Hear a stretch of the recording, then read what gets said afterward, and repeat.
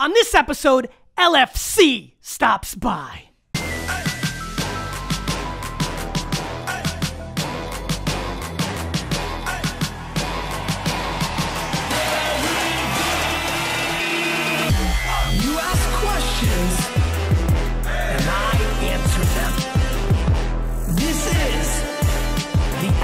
GaryVee Show. Hey everybody, this is GaryVee Nerdchuck, and this is episode 260 of the Ask GaryVee Show. And I'm super fired up. Linda, before I introduce you to everybody, I was watching a 30 for 30. Which one was it? Mike and the Mad Dog. Oh, you made an appearance in that. I did. Yes. And yes, the whole Mike Piazza, my favorite Met of all time. That's what it was. It was so perfect for me. Do you know you look better 90s. Now? You look better now than then. Yeah, You're I incredible. had big hair. Thank you. Yes, you're welcome. So if you don't know already, for the 4 people in the world that don't know, I'm here with Linda Cohn, who is, this is not a joke, I genuinely believe this, is a legend. And I'm tough with throwing that around because I want to be a legend, and so I don't like throwing it around so simply, but I genuinely believe that. And so Linda, please, for the audience that's watching now that maybe hasn't been in sports culture, which would then mean maybe they haven't seen you or you haven't hit their radar, why don't you spend 1 minute on who you are, and then I've got some questions. I mean, this is, before, I apologize, I already cut you off before I started, and this is going to get everybody super excited. But the sushi dinner that you and I had. Fabulous. 2 months ago is literally probably one of my favorite dinners of all time. Seriously? It was amazing. First of all, we were the only people in the restaurant. We owned it. Yes, we did. We did. Second, I was really amped up and brought some serious, deep sports knowledge, which I could tell through your eyes impressed you. It was amazing. And also, but the irony was, because you're all about taking pictures visually, they didn't let us roll any camera. I know. They kicked D-Rock, you got kicked out. Yeah. That was actually the best part. It like never happens to you. No, it happens all the time. Oh, okay, really? Yeah. Even that imposing figure that he is? Yeah, even with that. All right, Linda, tell everybody who you are. The 2 cents? All right, here's the 2 3 cents. cents. 3 cents. Okay. Legends get 3 cents. Okay, nobody has hosted more sports centers than me on ESPN. Okay, hold on, let's just say that one more time. All right, nobody, male or female, has hosted more sports centers on ESPN than me, Linda Cohn. Coolest. All right. And I don't, who knew if that was the plan going in? I was just doing what I loved, which is loving sports. And as you know, having a passion for something and saying, what the hell? Let me just do this. So that's what I did. And I just got into the Hall of Fame. But here's the thing, Gary. Which Hall of Fame? The Broadcasters Hall of Fame? Yeah, the Broadcasters. Sports Media Hall of Fame. So real quick, I need for you to answer this. And this. that was weird because I'm far from done, Gary. Well, I'm aware. I know how you roll. We haven't even started here yet. Okay, but before you get to that part, now is the sports, what is it? What's the official? The official. Do you not know? I don't know. Google me. What is it?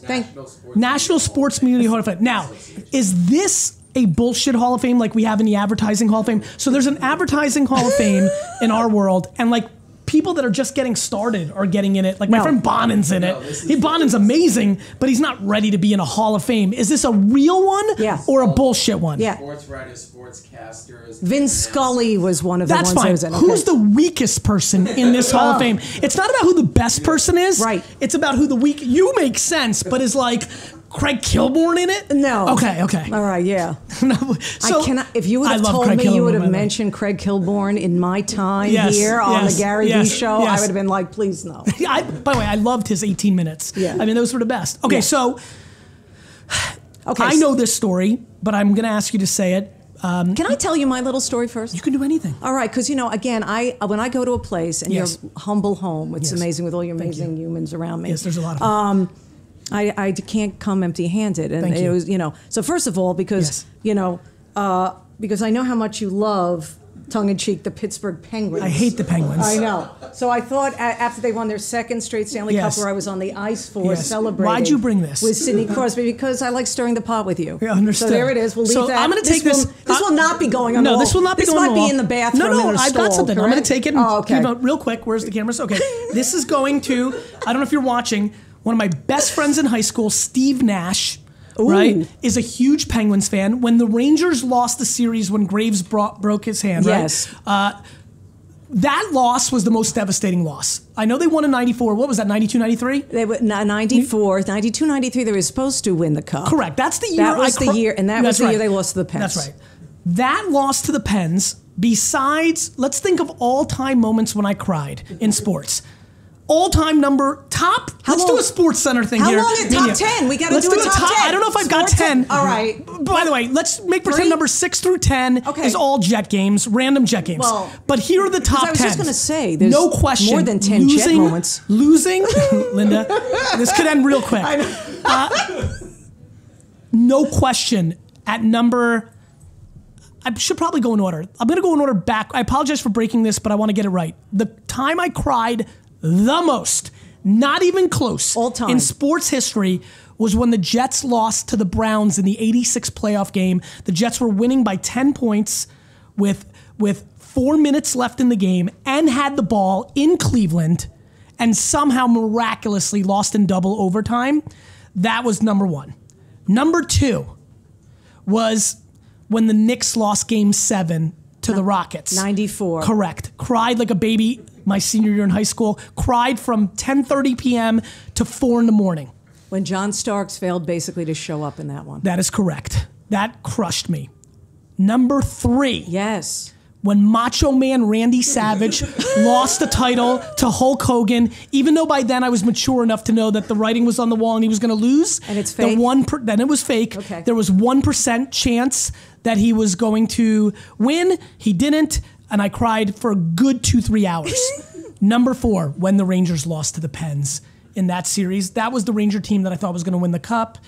That was the team. That was devastating to me. Yeah. I hate fucking Pittsburgh so much. That's why I brought that. And then, I understand. And then number 5. What do you think? Another Jet moment? Probably, yes. I've got so many. I've got an amazing. Is AJ around? AJ had a lump under his armpit when he was 3, and my parents and most doctors thought it was cancer. Oh, wow. The Jets lose a random regular season game to the Packers during this time. This is early Favre. The Jets lose a devastating middle of the season game. I start crying my ass off. This is I'm 16, 17. It's a regular season football game. I am crying like your dog died. My mom has been watching me cry over Jet games for years. She looks me dead in the face and loses her mind angry. One of the few times she was truly angry. She's like, your brother is potentially... Like I don't know what she said in Russian, but she was like, your brother's sick. Right. She already went there. And she's like, and you haven't cried once, and you're crying about this shit? And I was like, yep. And you're a teenager? Oh, I cried. So actually, thank you for saying that. You triggered. That's moving to number 6. Okay. I have the official number 5. In the Jets regular season opener in 1999. Have we even talked postseason yet? In the Jets regular season opener in 1998. Not in playoff games. You might remember this. Yes. Linda, this is a very famous moment. The Jets opening game in San Francisco, they lose in overtime because Garrison Hurst had a 98-yard running play. Do you remember this? I'll tell you, former Niner great of the past. Yes. Garrison Hurst. He came and went. We went to overtime. Was against you. Went into overtime. 98. The Jets kicked the ball off to start overtime. Right. The ball bounces around weird. No, great news. The ball bounces weird, and the Niners have to start on the 2. I'm dreaming of getting a safety to win the game. Right. Perfect. They hand the ball off to Garrison Hurst, and he runs it 98 yards for a touchdown. Back then that didn't happen. Back then, when is that? Do you have any 98-yard rushing yards? We've actually seen like 101-yard rushing back. When they start in the end zone and they run. Listen, you're a genius. What do you think? 30, 40 all-time plays over 98 yards? Like in overtime, Jets lose. I just left college. I was now in New York. I cry, go in my car, and stick with me here. Drive to Boston. Incredible. I was so devastated. Was it therapeutic? I wanted to see my girlfriend. That's really the truth. So that was the therapeutic. No, D-Rock, not really the truth. You fell for it. I cried and was devastated. We all did. But I figured I'd go see my girlfriend because I knew I was going to work my ass off and never see her again. All right, which brings me to my second attempt. Yes, thank you. So this will go to Steve Nash, my high school friend. Okay. Not the Steve Nash who used to play for the Suns, who was an MVP. I'm not friends with him yet. Okay, all right. Yeah. We don't know what he's doing, but he's long retired. So there's other things, speaking of the Jets. So, I got to credit my brother. I want to unwrap this. This one I'm excited about. We thought, because, obviously huge fans, love the wall, love the personality. It's all you. And it's great. And like, you know what? So we're like, let's get a custom-made bobblehead Wait. Yes, keep I'm going going. to build this up only for him to be As let me, as the down. owner of the Jets. Okay. Yes. And something happened along the way. I lost an eye? That was lost in translation. And you'll recognize the color. This is not good. Apparently, they're colorblind. What? And so it's Altoon's number. So basically, guys, this is like Pat Summerall, because he wore number 88 back Hold in the on. day for the New York Football Giants. Also, Akeem Nicks. Okay, but this looks more. Now, first of all, does this even look like you? So I have bad news. So first of all, they screwed up. It doesn't look like me because there's not enough gray hair. Number 2, guys. But I think they nailed the 5 o'clock shadow They that did. you have. Linda. Yeah, I like that. Linda. Yes. This is more of a Patriots jersey than a Giants jersey. Yeah. You know So- that, right? Yeah. You guys know that, right? I was trying to take the high road for Yes. you. Keep it in New York. I'm not putting this. And obviously. 0 for 2. Neither item is making the shelf. Great news, though. This now leads me to exactly how I wanted it to play out. Okay. You will be the first ever 2-time guest. Though I think we've actually done that with somebody before. Casey, maybe? I don't know. But That'd be anyway, cool. Linda, you're coming back, and All you right. guys will get another attempt to bring me a gift. That sounds good? They're obviously, reason why they screwed it up, they must have thought, who the heck would want to be the owner of the Jets? They must mean the Giants. I mean, You keep asking questions. We'll keep answering them. Thanks for coming on, Linda.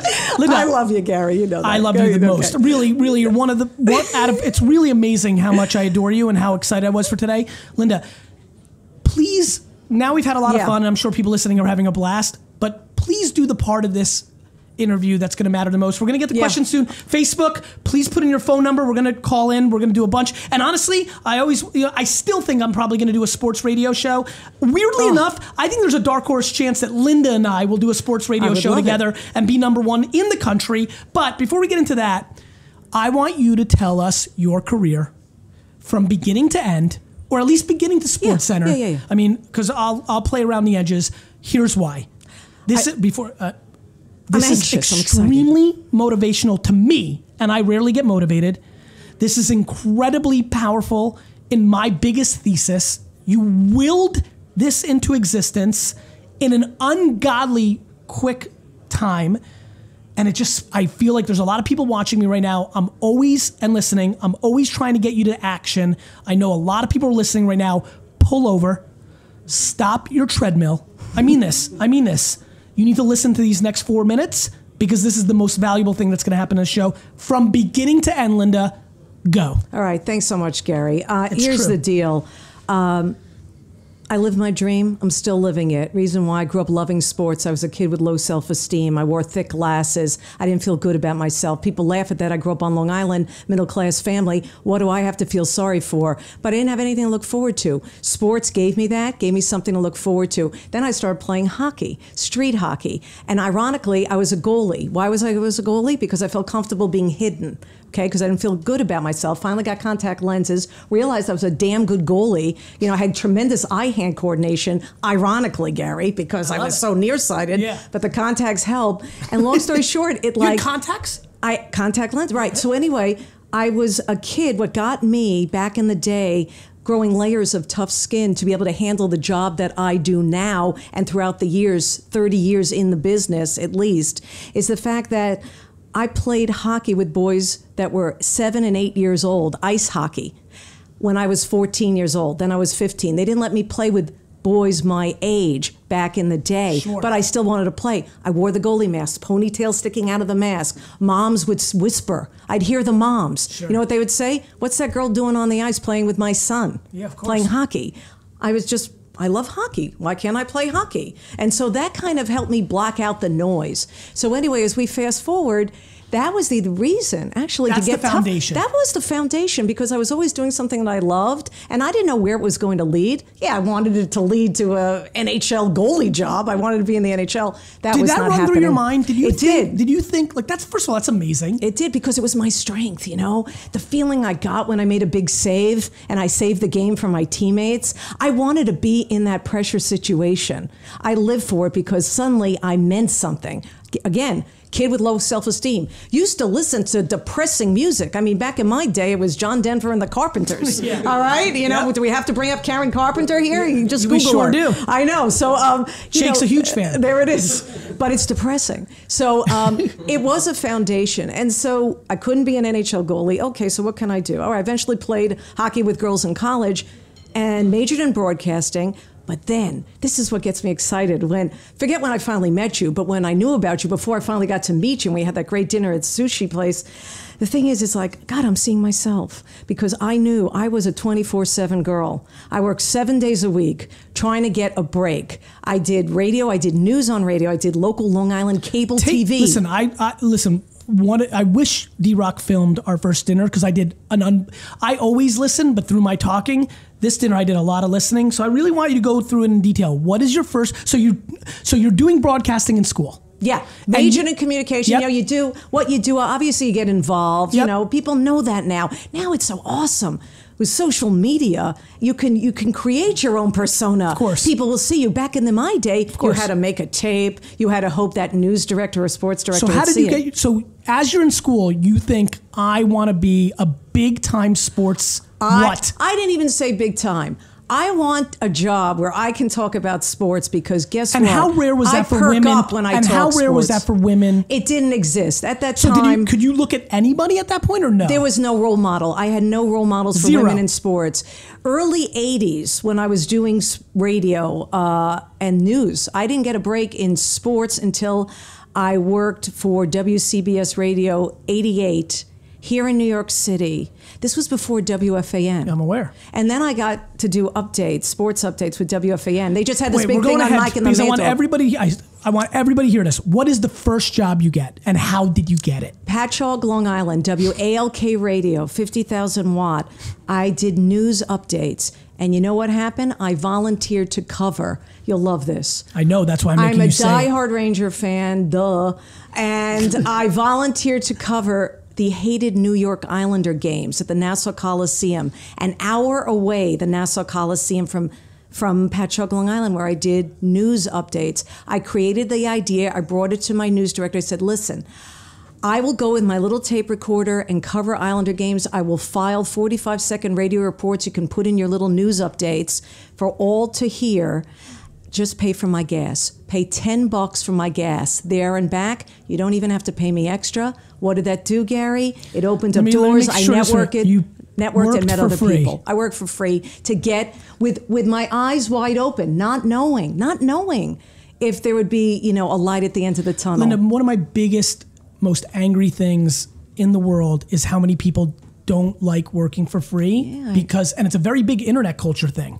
Right? It's Eric's world. It's my buddies Freed and DHH. Like it's that you should get paid, but it's completely not factoring in supply and demand. If there's 1 million people that want that thing and there's only 8 things to be done, you've got to factor that reality. Like I'm stunned. I mean, D-Rock, like so much of my life, like it's unbelievable how much I believe in it. If you want it, by the way, you're in control. Just because somebody else is doing it, you don't have to. Right. But this thought that people that are working for free are ruining it for everybody else is not taking real life into consideration. Exactly. So you willed your way by doing that. Right. Without. What years was that? This was 1980, I want to say 83, 82, so 83. They had just won all their cups? Yes, and then I think I jinxed them because they stopped winning. Right. So they still beat the Rangers on a regular basis. Correct, but you actually... Speaking of crying during Belinda, games. This is something that needs to be shared on social media. Quietly, I think that you actually they won 4 Stanley Cups in a row. Right. You start covering them. Right. You're a real Rangers fan. Right. And they have not won a cup since. That's accurate. Correct. There is actually the curse of Linda Cohn on the Islanders. That's accurate, and I'm loving Linda, the way this sounds. Wait a minute. This is like a T-shirt. This is like a meme. This is like the reverse of 1940. This is. Did we just break? This could get really big in the hockey community. Can we confirm, because I'm a little worried right now that your first year might have even been a year after or actually when they won. I see you thinking. I am, because the Edmonton Oilers won in 1984 when they finally broke the jinx. Yep. And I believe, I will double check, but I believe brother, that is the accurate Linda, thing. We need to do some real homework here, because here's why. If true, this can turn into a substantial meme in hockey culture. I believe intuitively here on episode 260 of the Ask GaryVee show, we have established sports' second biggest curse. Maybe third, because the GOAT for the Cubs. Let's make this third. Linda, I think there's a Linda Cohn jinx I think on there the is Islanders. a jinx. And I think that the Islanders will not win a Stanley Cup until you die. Can we double check? Well, right. When we and by the way, the curse can continue if somehow the Rangers can get John Tavares, who hasn't been signed to a long-term extension. That would be awesome. That would be the curse. Tyler gives me the heads up. We should double check while I'm still here and I'm still alive. Thank you. Regarding you caught that? I was trying to sneak that by while you were. Last year, the Islanders won the Stanley Cup. No, that I know. Oh, you mean if that matches with you? I know that's the last time they won. Yeah. All right, Linda, you get the job doing these sports briefs. I want you to, I know we're just having too much fun. I like you too much. I need this whole thing. Well, this is I need for you to our go radio to show. You need to go to Pacific Northwest. You have to go to Calgary Olympics. Right. I didn't forget shit. That's I want them to hear this because Yeah. I believe that everybody who's watching right now who wants to be a rapper, who wants to be a painter, who wants to be a startup founder, your story is so important to me because of the couple of things you did and why you did them and how you did them in the face of your marriages. I need you to tell it the way you told it to me because it's going to help people. So you hustle and you get your gas paid for free. Right. You start to cover the Islanders. To cover the Islanders. Keep going. And I'm going to try to shut up. And then I meet important people. Again, not knowing that I was going to meet anybody, but what was I doing? I was just being myself, following my passion, covering hockey. And again, you knew I love hockey because I was covering the team I hated the most and made me cry, like the Jets have made you cry, as it's been well documented just right now. So, but the reverse, actually, that would be me covering the Patriots because the Rangers and Jets were making me cry. Right, it's the reverse. So you actually covered the Patriots, which is insane fucking shit. That's a good point. That's a very good point. Although I've seen enough Ranger Islander games where I've been in their dressing room and they're crying after Islander losses. No, I get it. Yeah, I mean, I still hate Potvin. That's right. Go ahead. Okay, so it's still sad. So anyway, I met the right people, and that's what everyone has to remember. Ed Ingles, sports director for WCS, him watching me handle myself, how I handle myself professionally, dealing with somebody's players. Always watching, right? Even when you don't think they are. That's very great. Thank you for saying that's a very good point. And do you know, getting back, can I fast forward a little bit? Nope. That's one of the messages I always say because something I'm really into. Yes, we've established everybody's watching. I know. I need your story because we're not going to get to it. Literally, the whole podcast is going to be done. We're just going to get to the Calgary Olympics. Can we go? So he's watching. First, by the way, all this led to me being the first woman doing sports reports in New York on the radio. WCBS, Ed Ingles hired me to do sports updates overnight that were repeated over and over and over again. This was before WFAN, all sports talk radio. Then WFAN hired me. Real quick, stop. Mm-hmm. How many years after? So you're playing field hockey in college, right? No, ice hockey. Respect. Field hockey didn't last long. Too boring. Respect. It was in high school. Respect. You're playing hockey. You get this first job news. Right. You want sports, so you go and hustle it. Right. They watch Ed sees you hustling and hires you to do the overnight thing. Right. How quickly did that all happen? That happened after one hockey season. Right. So about a year after you're because one hockey season, then he's hiring me then he says, hey, you want to cover the Mets at Shea doing this? Hey, you want to cover the US Open for us? Yes. Hey, you want to do sports updates? So yes, within a year. And how, at this point, are you feeling any flack for, this is what, 1984? Well, yeah. Well, here's the thing. This is all in the mid-'80s. Yeah. And also I was on Sports Phone, which is a legendary thing where you used to do sports updates in a room that was the size of a telephone booth. And people would pay. Gamblers would pay. Big time, because that's what it was.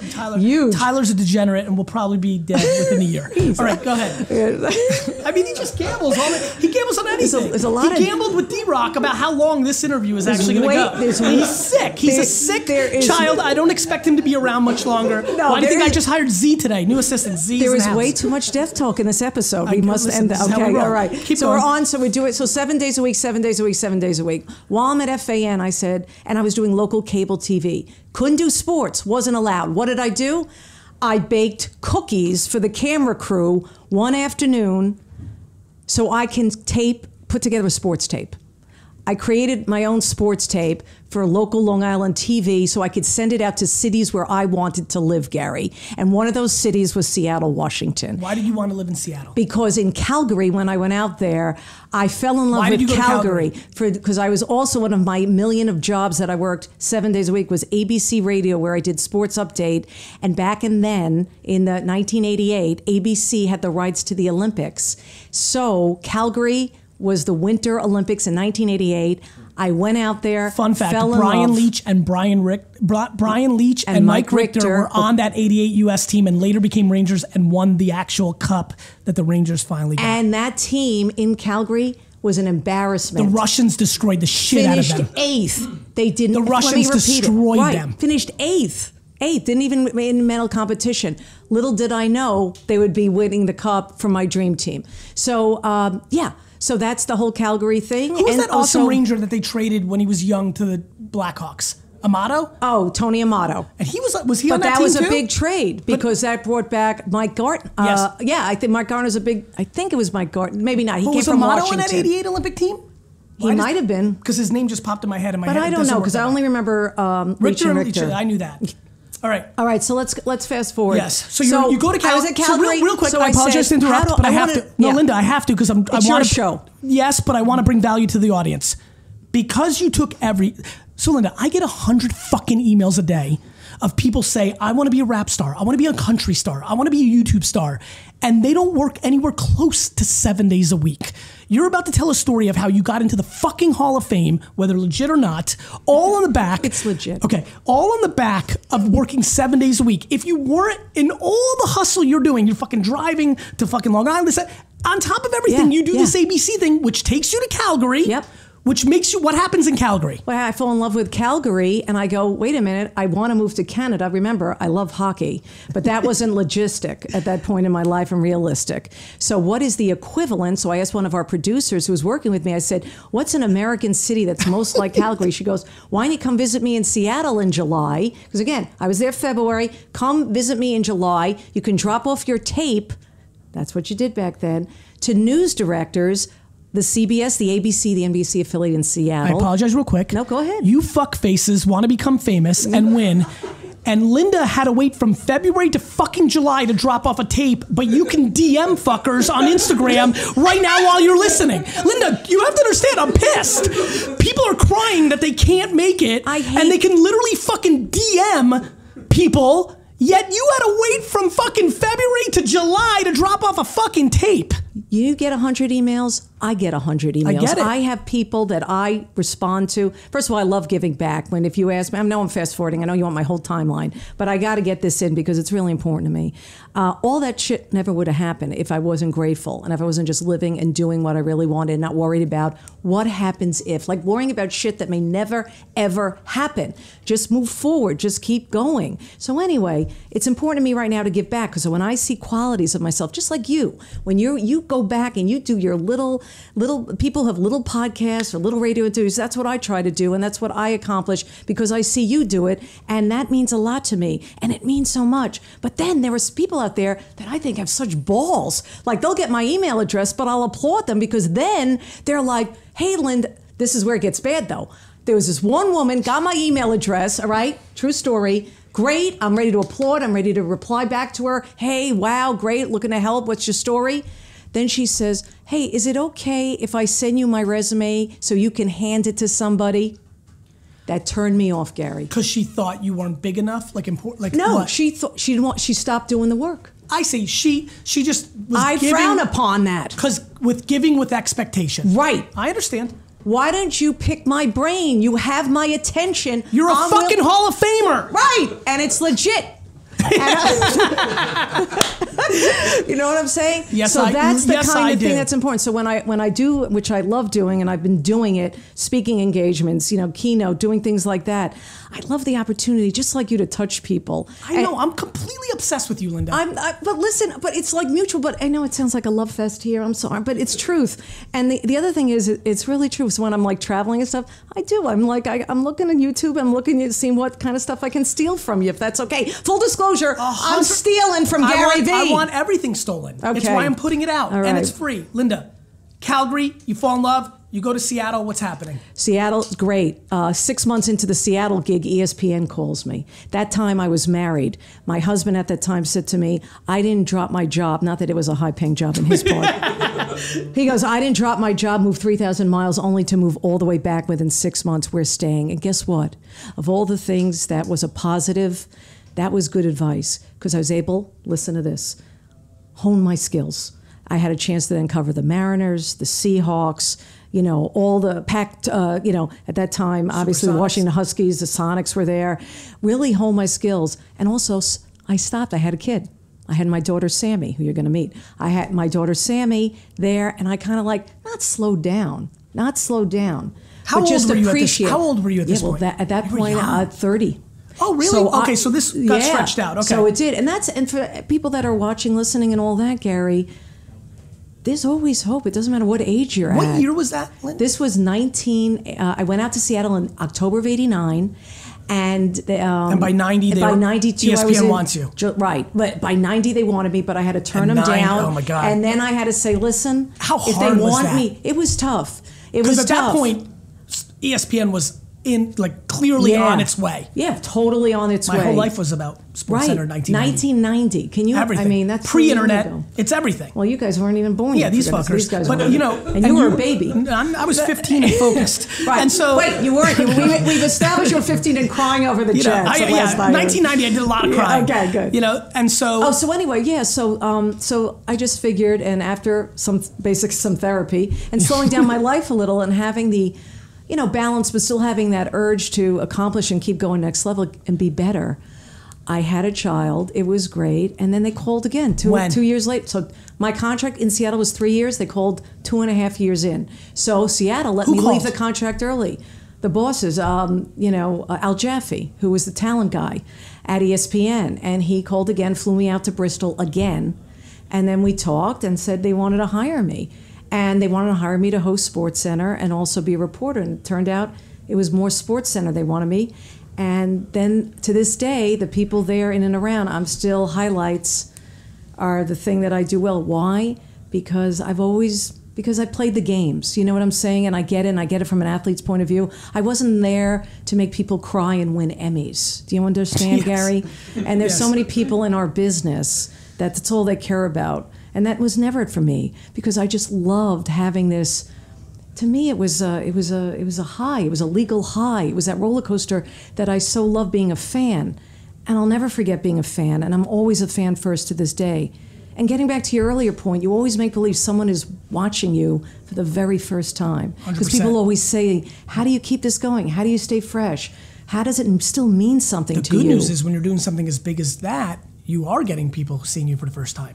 Yes, including athletes. And that was the great opportunity, because then athletes can see that I'm not a fraud, that I really did love sports. Well, the hockey guys must obsess over you. It's such a small culture of people that actually know hockey. They push. They know that it's true. I mean, it's definitely is that the there. best? Like, is it the best when you go to the Garden? I mean, the Garden's right it's behind great. you. The Garden, but even view anywhere. Yeah. Yeah. Do you see it?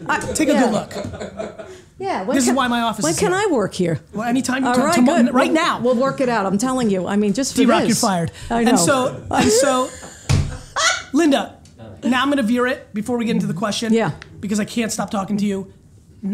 So when do you go to SportsCenter? 1992, July 1992. Just celebrated 25 years, July 1st. Right. So, amazing. Congratulations. Thank you. That is like the golden era for a lot of people. Yes. Of personalities, Keith and Dan. Yeah. And Stuart. Like that's when all of you guys were making up all sorts of words just to top each other. That is like the golden era of SportsCenter. But that was when it was a cultural phenomenon. That's so true. So you walk in, and what happens? First day, you walk in. Give me even before first day. Even before first day. Take it away. Still in Seattle, moving. I called my friend who was working there, Gary Miller. Okay, Gary, great broadcaster back in the day. Matter of fact, great Gary Miller story, and it's timely. OJ Bronco ride. Gary and I were scheduled to do the 11 p.m. Eastern SportsCenter on that amazing night where we all thought he was going to blow his brains out in 1994. Yep. Of course, the Knicks and Rockets were there. playing. I was literally right there. Right there, right. I got a story about that. Go ahead. Okay, so that's what Gary, but that's fast forward. That was 1994, Gary Miller. Oh, you're not done. I'm super into this. All right. You guys are going to do SportsCenter. What happens? Before I even go there, so I talk to Gary. He says, Linda, I just got to warn you, not warning, but, he was buddies with Dan Patrick. I said, can I talk to Dan about me coming there? And Dan, as you mentioned, staple with Keith Olbermann, the big show. The big show. I'll never forget what Dan said to me. He said, do you realize, and he may have said it tongue in cheek, because, Dan Patrick is a funny guy. He is. And he said to me, he goes, do you realize every woman before you has basically failed here? I mean, talk about rolling out the red carpet. Yeah. And so imagine that. Here you are. The best part about that story is that's a hell of a lot better than Keith did. Yeah, well, Keith, right. And I love KO, and he's something special, and he is unique. Is. He's a piece of work. Yep.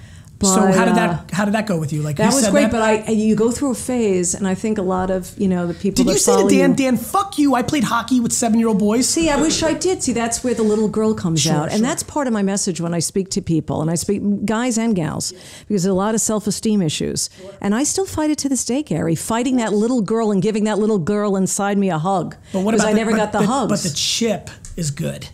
It's an engine. Yeah, you want to give it a hug. Listen, I'll give you another story. You want another story? Your GIF. Yeah. Well, that's true. It keeps us going. 100%. It's if I didn't have those kids that made me drink piss out of a Pepsi cup in Dover, New Jersey when I was 4.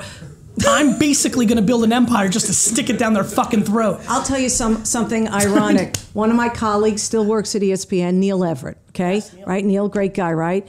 When I was going through one of those moments where I wasn't feeling confident in myself, and we all get it. Yeah, of course. He said to me, do you know who you are? I go, who am I? Batman. He goes, Catwoman, actually, if I had a choice. He goes, you're LFC. And I go, LFC? You're Linda fucking Cohn. And then one day I was visiting my brother, Dr. Howard Cohn in Orange County, where the doctor's in the building. Yeah, his company 7.2 is in a building. We were outside, we were chatting. I looked up at the top of his building. What did it say? LFC. I love that. I love that so much. It was crazy, man. So what happened? So give me one story. First of all, the OJ story. You guys were supposed to do the 11 p.m. So we're doing the 11. Now, obviously, it's going on earlier in the day, West Coast, but we still had to. But the Knicks game was late. It was already set, right? But ESPN was having the ABC News feed. So you didn't get any sports on ESPN at the time. They took over the feed? They took over the feed. They took over the feed, and we just everybody together, let's watch OJ. And he's going to blow his head off. Yeah. And that's what we all thought. It was and crazy. I'll never forget, me and Gary, here's the monitors in the desk. Yes. And we're just like this the whole damn time, and we had to stay put. When did it end? When did he pull into when did that end? I want to say it was like 1:30 a.m. Eastern time, somewhere around that, don't quote me. Sure. But it was in the wee hours of the morning. So you guys didn't have a SportsCenter? No, we didn't have a SportsCenter. They kept that news feed going. Makes sense. I mean, it was, I'm not All right, Andy, let's get some phone calls. Yeah, please do. Your show. You're just By the way, nice view. It's pretty 2 rad, months right? till hockey season. You excited? 20 minutes latest. Understood, Tyler. Thanks for ruining the show. Debbie Downer. The reason Tyler brought that up, a little behind the scenes, the reason we've been debating that I cut off guests is when I know that I have other meetings behind it, I'm trying to fit it in, and when I have nothing behind it, I don't. So that was actually a great job by Tyler, because he's right. He can feel me. I'd already started feeling a little pressure. Good job, Tyler. Well done. John Scott from St. Louis. Hello? John, this is GaryVee. You're on the Ask GaryVee show with the legend, Linda Cohn. Hi, John. That is awesome. Hey, guys, how are you? Great. What's your question? So, myself, along with a group of investors, recently bought the International Racquetball Tour, and we are trying to create or find ways to create national media exposure, and thought, who better to get advice from than you guys? That is a very good point. Yeah. First of all, is racquetball still a sport? Yes. I mean, it was big. I played.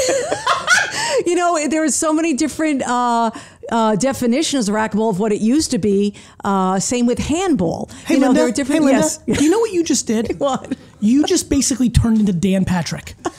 You literally just did to this lovely man from St. Louis exactly what Dan Patrick did to you. I know. I'm sorry. Continue, John. Racquetball is going to be the biggest sport in America in 2037 if you make a deal with Snapchat as an OTT play and you develop stars the way Sonny Warblin created Joe Namath. The key for sports is distribution and star making. So the advice I give you is you need to look at Facebook, Netflix, Amazon, and those players as your OTT, not not ESPN, not ABC, and that conglomerate Disney or CBS or NBC, because they're going to be looking at it differently, and they're going to make you pay to even be on there, because that's what they do with small things. And I think then you've got to find the most handsome or beautiful racquetball player with charisma in the world and make them a social media star. And now you've got a prayer to have something. But here's the thing. We love goofy things, and we put it on top 10. We put on the cornhole championship. Yes. Okay. And I'm like, as I'm reading this in the top 10, I'm like, what the hell did I just read? What does it all mean? That's the kind of thing. Exactly what you said, getting a pretty person or something goofy and crazy to get exposure. Scott, it's star making and distribution in a modern way, the same way that ESPN had to start off with bullfighting and It's darts. The same John or Scott. Is it John? I keep calling him Scott, right? There's a John Scott who used to play in the NHL. John, can you change your name to Scott? Not the same one. Okay. John, I think you guys probably know that's the move, right? Yeah, I think so. We've got to take this opportunity that we have. We've got some very marketable stars out there. Great. And believe it or not, we have over 100 events a year. I believe it. With prize purses of $60,000 and more in some of these events. But trying to get out of that box has proven difficult for the past owners. And now that we have a group of investors that are willing to spend the money and figure this out, we're very motivated to take this to where it used to be. My man, you are the poker tournaments pre-ESPN coverage. The problem is ESPN's not the place you should do that now with. You need to figure out basically the same model for the new environment of consumption. I like that. I appreciate that. So you need to really think about what OTT means. Netflix and Hulu and Amazon and Facebook and Snapchat and Twitter are the preview. There are going to be so many places. Content has never been in a better place.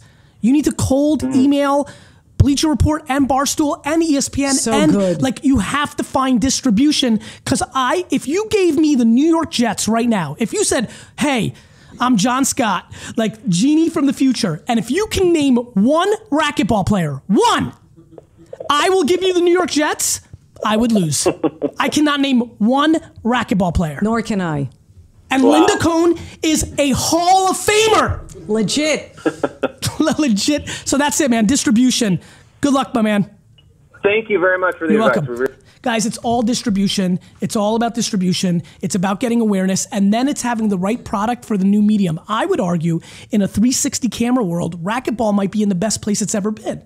Because if you think about the dynamics of that sport, much like American football needed television to break through the radio, right? Much like radio was a great boxing and horse racing and baseball sport, and NFL football and basketball did great on television, what sports will do great in a mobile 360 VR, AR world? Put a GoPro thing on one of these guys' heads. 100%. I mean, it's like, oh my gosh. Who do we have next? Sue-Ann. Linda, I cannot believe you were doing SportsCenter the night of OJ. Yes, incredible. I got to get back to that in a minute. Other memorable nights. You got to tell me if you've been on when presidents died. Joe Carter when he hit that home run, worked that night. No presidents dying, thank God. No? No. Were you on the night? I was in the build. I was in that building. I was in the building Rangers. too. Do you know I took hangers out of the... Oh, I have a great story. I stole stuff. I have a great story. Sue-Ann, devastating. Next. Okay. Listen, Game 7, Rangers-Devils, conference final, perhaps the most amazing game, double overtime, Mato. That night I was doing the 6 o'clock SportsCenter, got up to doing it with Charlie Steiner. I said, and that's when ESPN, ESPN boxing had guy. I'm a boxing guy. Loved it. Yes. Been doing Dodgers play-by-play forever on the radio. Doing the 6 p.m. SportsCenter that night. We had hockey back then. I said Rangers Devils were next. It's going to be a classic. I had no idea. It really was. But then my bosses said, Linda, we need to talk to you before you go home. I go, wait, there's a game. I got to get home. It's game 7. I got to go home. I couldn't go to the game, blah, blah, blah, because I had to work, And so he's like, oh, it won't take long. That's when they basically said, they almost fired me. I had this is a true story. I almost got fired on the night of Game 7, Rangers-Devils, because they weren't happy with my work. They loved me as a human. They knew I love sports. They said it's not coming out enough. This is 2 years into my contract. Wow. I had a 2-year contract with an option for 2 more. They said we're going to keep the option, but only for 1 year, but we're going to need to see improvement within 6 months. So I was basically a lame duck. So here I am at ESPN, dream job, 2 years in. No feedback, oh, by the way, for the first 2 years telling me good or bad. Suddenly, night of Game 7, that's when they say, hey, we know you know sports. You talk about it all the time. Was this you have a great personality. Was this because everybody was so hyperbolized on SportsCenter at that point? I mean, that was the aloha means goodbye. Right. And like people were just making up shit every night. Right. They just felt that I didn't feel comfortable. It's almost like when the red light went on, it wasn't the comfort That's some level. horseshit. I'm pretty pissed because this is when I consumed And now everything. look. I feel like that was during a shtick era. And I was not shtick. Right, you were depth. Right. As a matter of fact, getting back to Keith and Dan. Which was a good offset. Thank you. And that's where I felt it really was. I'm upset with the feedback. Voice of reason. And what I loved about not having a so-called cliche, and I tried the catchphrases, Of for the course love you of did. elevation and all that and everything, I mean, guys, you missed it. And my classic story about Master Batter. Yes, that was of course, a great name for a softball team. Yes. The Master Batters, So, when someone hits a home run. We get it. I know, you guys are so quick. No pun intended. Wow, we're doing good. We're hitting Keep going. Okay. How about the night? Wait, real quick. Now back to OJ. I'm going all over the place now. You were in Seattle the night Mike Tyson lost to Buster Douglas, right? Because that was 1990-91. Yes, 90. definitely. It was 90. Yes, it was 90. Yes. So it was February 90. So I don't know if you know this. I did not go to school that Monday because I was in a state of shock. As long as you weren't crying. I cried. Yeah. Guys, I cried. Guys, sports was my whole life, and I would cry if I was upset. I went out on a limb on that one. Do you remember the night Tyson lost or no? To this day, it's the most moment. shocking thing ever in boxing history. That is the most biggest. I would argue that's the than biggest Leon shock. Spinks. 100%. Yes. Well, first of all, I wasn't around for that. Yeah. Well, I was not also around for the 80 Olympic match, so I was too young. But I mean, in boxing, no question. Do you think I think it's the most shocking moment in sports history for somebody that's 41 years old. Help me here. What happened in the last 30 years that is more shocking than Buster Douglas beating Mike Tyson? The Patriots coming back from a 28-3 deficit to beat the Falcons in the Super Bowl? That's not true. You want a fun fact? I did not watch one play of that Super Bowl. Yeah? Nor any other Super Bowl the Patriots have been in the last 3 out of 4 times. You must have been. Because I don't watch. Yeah. That wasn't shocking. I would argue that the Jets' Monday Night Miracle, named Monday Night Miracle, was more shocking. There was 8 people left in that fucking stadium. We were losing 30-7 with 10 minutes left, and we won. And what did you win exactly? The greatest moment of my life. Actually, this is a true story. The greatest moment of my life is when the Jets beat the Patriots in the second round of the playoffs. Was huge. That was stunning. Is that when Bart Scott said, can't wait? Yeah, to Sal Paolantonio. That is the best day of my life. I've been married. I have 2 children. Best day of my life. Best day of my life. Jets beating Patriots in the second round of the playoffs. Not a Super Bowl. Not even an AFC Championship game. A divisional playoff game. Nobody thought they were going to win. I thought I was going up to Boston to lose 55-6 was my official prediction. They lost 45-3 6 weeks earlier. Best day ever. Ever. I understand that. I understand. You should love Tom Brady. He's all about nutrition. He's got a book coming out, TB12. You're about fitness. I mean, this guy, he's your guy. You just don't know it yet. Listen, I will say this, and I'll never admit it to anybody other than you. Okay. It breaks my heart that this is a good human being. See, Michael Jordan's easy. He's a terrible human being. Right? So he was easy to consume because, yes, he destroyed my heart and made me cry often, but thank God he's an awful guy. Tom, on the other hand... Great human. Seems to be the case. Yeah. Where were we? Where are you calling? Where? Sounds like a weird ring. By the way, nice Hong Kong. Hello? Maybe Hong Kong he's calling. Who? Julie, it's GaryVee. You're on Yes, Gary. Julie, this is GaryVee. Hey, GaryVee. How are you? I'm good. How are you? You're Linda, on? how are you? Oh. Great. Hello. Where are you from, Jules? I'm good. Where are you from, Jules? I'm in Charlotte, North Carolina. I love it. That's awesome. What can we help you with? All right, I've got 2 questions for you. I'll make up for Sue Ann. My first one is about NASCAR. Ooh. If you look in the stands during a NASCAR race, these days they're basically empty. Yep. What does NASCAR need to do to rebrand and market in this era? Yeah, it is really on the downturn. Now that Dale Jr., the most popular driver, probably in all of NASCAR history, when you think about it in this world, is retiring. He's just going to join NBC. These guys, I mean, they're just not, the personality are not there. You know, you tell me, who's your favorite driver? Is it a guy like Kyle Busch? Is that, I mean, who is the guy that lights your fire? Because you need more drivers that light fires. Well, obviously Jimmy Johnson. He's the All-American. You had Jeff Gordon. Everybody boos And he him retired, when he goes around. Julie, it's funny. I'm sitting here. So are you a big NASCAR fan? I'm really not, but I live in Charlotte, North Carolina, so it's really the home of a lot of drivers. Huge I'm not far from a lot of their shops. So this is going to be great. I'm glad I asked that because it's going to be easier for me now to say what I'm going to say. I'm weirdly very excited about NASCAR's downturn because I bet the farm with a bunch of my friends 7-8 years ago when NASCAR was clearly on the way up, that it wasn't sustainable and that I thought the bottom was going to fall out. And so I'm proud of myself. Why did you, I'm curious, Gary, why did you think that at that time? I thought that they were doing, so I'm a big believer in tripling down on your strengths and staying true to your DNA. I had felt that there was so much momentum going on that they started creating behavior in the NASCAR ecosystem that seemed to me more Super Bowl-esque, more mainstream sports. What they were trying to do was expand. And I think they took their fans for granted. I think they felt that their tried and true would stay there. And I thought they made a terrible bet on I thought they were one of the worst organizations with the digital world that was coming. They were behind. They were super behind. They should have been triple downing on letting their drivers do things. And I felt like they became more money oriented and more mainstream than more long-term, tried and true, and they should have really embraced social and digital. They went the other way, and I think it cost them.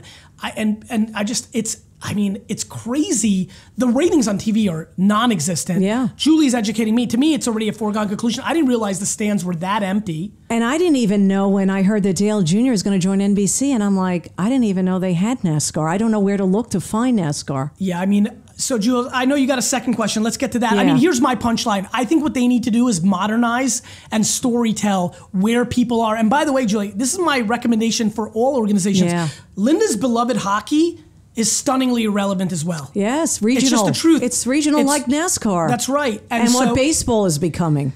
100%. You've got to storytell in a modern way. This is where the NBA has gone global and completely embraced, and I'm unbelievably bullish on the NBA while quite concerned about things like NASCAR, hockey, and baseball's interesting because I think it has a lock on entertainment during the summer to go to. Because there's no competition. Correct. So I think they're in a nice spot. It's the same reason I think the USFL should come back. I think spring football should come back. I have been having weird dreams later of rebooting the USFL, starting a spring football league, because I think it would work, because I think football is so popular in America that think about all the great college players that don't make the league. It will not be the NFL, but spring football would work in this country. I totally agree. People are killing for CFL highlights and loving the. I do arena football Remember highlights. I said it. Julie, second question. That's a great idea. Second question. What are your thoughts on the lack of coverage for the Tour de France? Oh. And do you think since the Lance era, in quotes there, that cycling in America has faded? I barely knew it was here. Yeah. Linda? I'm telling you, who cares? I couldn't care less. Nobody cares. I respect overseas in Europe. They love it. They love the cycling. People ride their bikes in this country, but they're not doing it the way they're doing it. We hate bikes in America. Yeah. Like I think we like them They're for annoying. ourselves. Yeah. You know what? Fuck bikes. I know. They're in, Gary, they're in our way. Gary, they're in our way. Listen, Julie, this is you know what? Listen, as somebody who wasn't born in America, the thing I respect is such a happy American. The thing I respect about America is also its weakness. We're so insular. Like, we're finally getting around to soccer, but like, if you're doing well outside the U.S. as a sport, we out of spite say fuck you. Like Formula One, go fuck yourself. Like cycling, go fuck yourself. And for a long time, even soccer, we're just funny that way. Don't shove it down my throat, though. with the soccer. I mean, I have a hard time. Well, And I got to Linda, do highlights of it. You work for the organization That that loves shoved soccer. it. No, I that know. doesn't, They that doesn't love sho- soccer. ESPN is the smartest. When they sign the right, all of a sudden, miraculously, after they lock up the World Cup for the rest of our lives, they start showing me top 10 plays from fucking Europe. Right, and it's always number one. Soccer is always Some number one fucking in top 10. bicycle kick from La Liga. Who gives a come fuck? on. All right, let's move on to Julie. You're the best. Great Love you. call. Thank you for calling. That Thanks, was really. guys. That was Appreciate great. it. By the way, Julie, that was That's a great. great call. Actually, Yeah. that was a great call. Had culture and sports mixed in. We'll give you one more, Andy, in the face of Tyler's face. I'm just having too much. Linda, do you think that we should start a daily sports radio show? Can you fit it in your schedule and my Who's schedule? number one? You? No, I know that. We're not talking about life. I'm talking about in sports radio right now. Who's number one? Mike Francesa still? No. I mean, I'm 7 minutes late for dinner. That's fine. all right. Linda Cohn, the legend, right. Hall Blame of it Famers on in the me, building. Tyler. Legit. Tell Constantine we'll be fine. Tell him, who's this? Nick from Bowling. Nick. From Bowling Green. Nick, are you Wow. there? Yes, man. You Yeah, made it. I'm You here. penetrated. You've won this rare. I mean, the odds of you breaking through were very high, but you did it, Nick, from Bowling Green. Dude, that is amazing. I can't. Like, it showed up. It was like, this might be VaynerMedia, but we're not sure. Yeah, we're familiar with Nick, that. what's your Apple knows you, man. It's awesome. amazing? Wow. So, what's your Holy question, crap. brother? Actually, yeah, my, I guess, man, golly. Whew, hold on. I gotta, like, relax a little bit. Deep breath. So my question is so I feel like I've listened to you. I've done a lot of your I've consumed a lot of your content, and I'm trying to dwindle that and just hustle and work. My thing is like you said, be self-aware, and I realize I know I'm not an entrepreneur. I guarantee it. Like I'm just not organized enough. I'm not anal enough. Yeah. By the way, real quick, I am neither organized or anal. Be you, man. Be you. Just so you know. Yeah. What I am is completely fearless, and that to me is the one that you need to be, because entrepreneurship is lonely and scary. Yeah, and that's the thing is like I don't like I can't do that. Like I've had discussions with my father who thinks that he can. Good for you. And I'm just like, we can't. So I wish I wasn't. It's hard. I mean it. Yeah, like you need to. Good for you. So what's the punchline? So the punchline is like I think I have a talent for talking and just talking about like football, because I'm in love with football, which I think is, I mean, like, who's your team? Man, I'm on the Tennessee Titans, definitely first and foremost. By the way, Eric Decker is an amazing signing, and I think Mariota is a breakthrough player. Stay healthy. Yeah, absolutely. Yeah, that's the thing. As long as he stays healthy, man, I'm excited about this year. Like I saw USA Today was like, hey, they're going to be 12-4. I'm like, dude, don't listen to fucking USA Today. Are they still a newspaper? By the way, that same USA Today said the Jets were going to be 1-15, and I was like, yes, Sam Darnold. You love Josh McCown, don't you? Exactly. As a human, yeah, yes, I know. but I really so want to go 1-15. You know, he wants to win with your team. I'm sure he does. Did you hear what Brandon dude. Marshall had to say about? I'm sure. Yeah, they had to apologize. You know, he took the high road. Nick, I don't know if you heard, but Linda and I are starting what's going to be the #1 sports radio show in America. We probably need a third member. You could be like that sidekick. Honestly, the thing is like that's exactly what I want to do. No shit, I want Dick. to talk about. So what are you doing about it other than the random lottery that might have just happened that has no chance of happening? Right, Nick from Bowling Green. Yeah, it's me. It's Linda and Gary and Nick from Bowling Green. So what are you doing? Nick, you need to put out content every day. Right. You should basically create SportsCenter on Twitter and Instagram every day, phone to your face. YouTube, man, anything. It's so easy now. Yeah, Linda's pissed. She had to take a That's tape right. from February to fucking July. She sat on a fucking tape. I basically walked across the country. Nick, Let's she embellish. fucking sat on a tape for 6 months. What are you doing? What I'm doing is I'm getting in contact, especially with fantasy football podcast producers. Good. And I'm offering opportunities for me to just read articles that happen to be on their site that they can't read, and sending it to them. Because they're not good at reading, or they don't have time to read? It's more that they probably just don't have time to read. Because I mean, if they're doing podcasts, Lord willing, they have good voices and they're good at reading. Are you good? Are you good at reading? Yes, I'm very good at reading. I'm atrocious at reading. No, really, I can't read for shit. I loved reading. I was always the kid that's in class, huge, and that's was why I could have never why. done. I probably would be in the Sports Broadcasting Hall of Fame if I could read.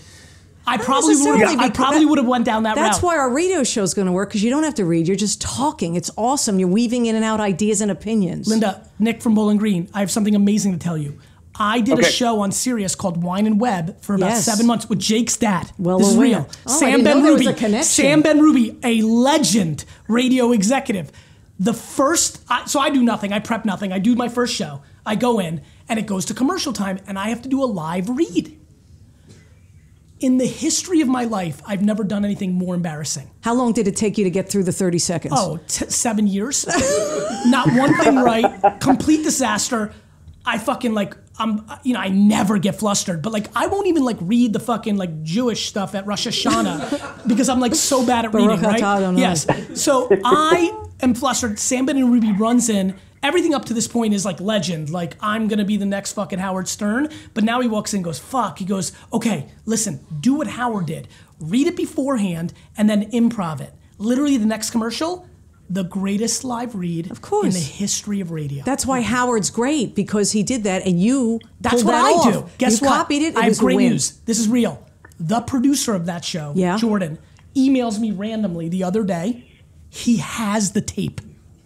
So I'm going to air it. So you too have a tape. I have a tape. Listen, I'm 41. I'm no spring fucking chicken. I call it tape too. Nick from Bowling Green. What else are you doing? Because randomly DMing people that have fantasy sports podcasts and offering to read things for them feels okay. I feel like there's more moves in you. I tried starting a vlog and tried not tried. I recorded one video of me. I guess my fear about the document versus creating is if I'm going to do something about sports, I would be better if I've got somebody to partner with. And I'm not saying y'all. I'm not saying that at all because I don't. But being able to have somebody who is an analyst, but then be able to have me where I could just pontificate, talk to them and yeah, exactly. You need a yang. You feel? Yes, exactly. Okay, well, good news. So, what's your Twitter handle?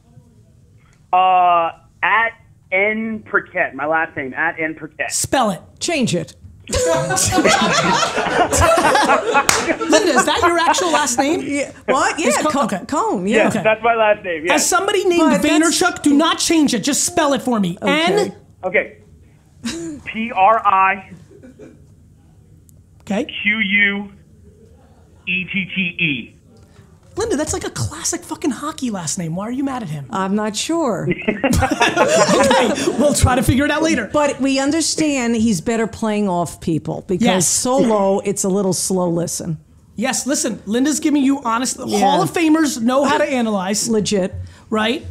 How would you say I'm doing? Say that one more time. An A+. Thank you. And Nick from Bowling Green, when he's solo? Nick needs to, I like the sidekick role. Give me the answer. He needs help. What's the grade? F? The grade right now, I'm not going to give him an F. D-. I think he could do, I'll go C-. Okay, Nick, I'm an A+. You're a C-. And I'm being kind, Nick. Yes, we know she really wanted to give an F. I think the fact that you just put out your handle, we're going to throw it up on everything here. There are thousands of people who follow me that love sports, who think they're the yin to your yang, and they're going to connect with you on Twitter, and you're literally going to find your partner in crime through getting through to this call, and it's going to change your life, and there's going to be a 30 for 30 one day in 71 years about Nick from Bowling Green and Sally from Arkansas. And Nick, block out the noise, ignore the ugly mentions you might get on Twitter after this. Okay. You never know. Okay, that's fine. Okay. I will. Because you have to, Gary knows this. You have to treat the good news with the bad news, the good reaction with the bad. I prefer the bad news, Linda. I know you do. I love when people, when you showed me that Penguins towel, that's it. Secretly I was like, fuck yeah, but you know I'll what fucking I love? show you, Linda. This is what I love from one of your videos. I hear everything you're saying. I know. I love one of your videos. It's like, don't just rip my opinion. Tell me what's better. I love it. Give me your opinion. But that's what I love that you say that in your video to the people that have with his stupid mentions. 100. Listen, I prefer the negativity because it feeds me. I prefer the positivity because it feeds me. Now what? Yeah, I'm all about find the positive. Right. I thought Nick was a little too negative. And no, Nick's still here, Linda. Oh, Nick. Talk to him directly. Talk to him directly. Linda, I definitely want your advice. You said your piece. You said he's an F and he's negative. Nick, hold on. Go ahead. What? I gave him a C- because I felt bad I ripped his name. Nick, go what ahead. do you think? Yeah. I was just saying, like Linda, like I know I got a C- because you're being sweet and nice, and I ripped your name, and I felt bad. No, that's okay. No, it's okay. I'm gonna get shit for my name anyway. It's all right. The thing is I want your critique. I want your well, not your negative, but like your critiquing of why I made the C- as opposed to. I mean, obviously I can't go. I will against say Gary this. I'm going to jump in. Plus. I'm going to jump in. Here's why. Okay. I want to say is this call has continued. Yes. Ad nauseum, how long it's been. Great news. We haven't even started. Okay. We're in the national anthem of a 19-inning game to give you context of how long I'm keeping Nick Mets and from Braves bowling. played a Do you remember that 19-inning Islanders game? fucking Capitals playoff game? Yes, 5 overtimes. That's what this call is going to turn into. Okay. Tyler's sweating. Constantine's at some fucking sushi place waiting for me. My daughter Sammy might be at the pissed. door. I mean, the doctor's in the Which building. Constantine is this? Is this Morales? Constantine. No, this is the only Constantine I know. Who's at like a pharma company. He's a good friend of mine now. Nice. Client, but huge back boxing to Nick. fan. Nick from Bowling here's Green. the deal. You've loosened up as this call has gone along, which shows progress, which I find the positive So out maybe of it's it. now a real C-. No, it's not. And I really think once he has some material to talk about and feel comfortable in his surroundings and knows that he belongs in a situation, I think his personality will come out and he'll challenge those he works with. Hey, Nick, let me throw you a curveball that's intended with serious love. Ready? Okay. I'm going to give you an F, and I'm going to tell you why. It's not that I actually mean it, but I'm going to try to inspire you. Tough love. You and everybody else. The number of people that I asked for critiques and phone calls I made to critique me and what I did in my career, goose fucking egg. As a matter of fact, Robert Parrish, double goose egg. Wow. I would tell you that I am obsessed with doing. Let me give you a really, really, really good piece of advice for you and everybody else. Linda, out the gate, right? Playing hockey with the boys. She just did. She would hear feedback, but she did. I genuinely believe that people looking for feedback or perfection, there's just a million excuses for not doing. You should 100% produce audio podcast form, audio files on Anchor. You're following me. Fucking play along and do SportsCenter, play along with somebody on, like, just do, brother. Everybody's coming up with excuses. It comes from insecurity. I get it. But the reason I want to give you an F is I want you to hang up and be like, you know what? Fuck Linda. Fuck Gary. I'm going to go out and just do shit. Like, just start putting stuff on. I'm going to use a joke here. Put shit on tape. Just fucking, Linda had to fucking bake fucking cookies to trick people into producing something that could be seen. You can sit in your fucking underpants in an hour and have 10,000 times more people see it in an hour. Nick, you're living through the greatest era of production and distribution of content in the history of mankind. Take advantage of it. Block out all the other voices. Fuck everybody else and just fucking do. Got it? Got it. Good. You never want to look back and say you didn't try. That's my Just do, man. Don't worry. Who gives a fuck what Linda said? I don't give a fuck that she's a Hall of Famer. I'm actually fuck her critique. I think you know what he has critique? hope. She's a fucking Hall of Famer. All-time appearances on SportsCenter, and 2 years in, those fuckfaces said to her, "You're on the way out." So what does that have to tell you? Yeah. Do you understand? Good. See ya. Okay. Bye, Nick. Linda? Yes. I love you. Same here, man. I've got to go now. Constantine, give my Is regards. Calling. You get to ask the question of the day. Any question you want. Thousands of answers on Facebook and YouTube. Question of the day. Does this have to have like serious meaning? Or can it be could like be the moment? any question you want. Okay. A sports question would be preferable because I get like excited. Sports with you, and I think Jets. So to me, this current team, we know you don't want them to win a game. No, but don't let's go be there. realistic. Let's go somewhere cooler because you're such a fucking genius encyclopedia. Take me back to an era where you ask. Don't tell me what the Jets are going to do this year.